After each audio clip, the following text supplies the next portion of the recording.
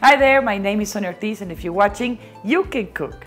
Today I'm going to show you how to make sopes with shredded beef. Oh, you're gonna see, this is Mexican dish, wonderful, delicious. If you look in the eye, you can find the video in Spanish. Let me tell you what we're going to need anyway. We're going to need 1 kilogram of corn masa for, to make tortillas, or you can use maseca and hydrate it with water. We're going to use a little bit of hot water to rehydrate this masa, and half a teaspoon of salt. For the topping of the sopes, we're going to use two cups of refried beans, 1 cup of cream, 2 cups of shredded beef. This is already cooked. Also some lettuce, we're gonna chop it. 1 onion, we're gonna cut it in slices.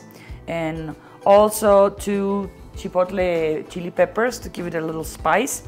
100 grams of fresh cheese to chop with, 1 garlic clove, 4 Roma tomatoes, and also some green hot sauce. And that's all we need. You'll see how easy.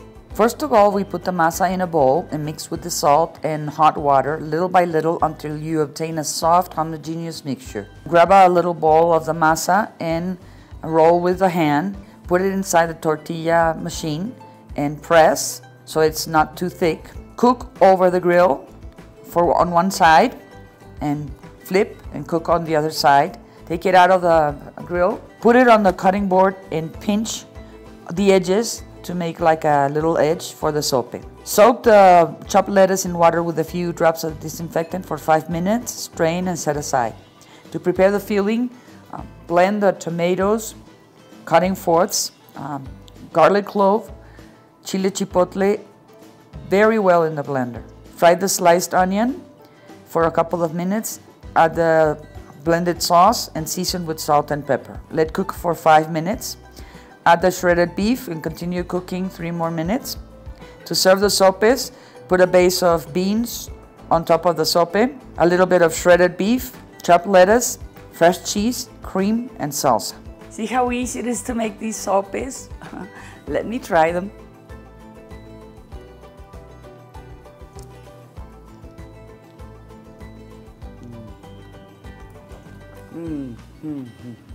Delicious Mexican dish.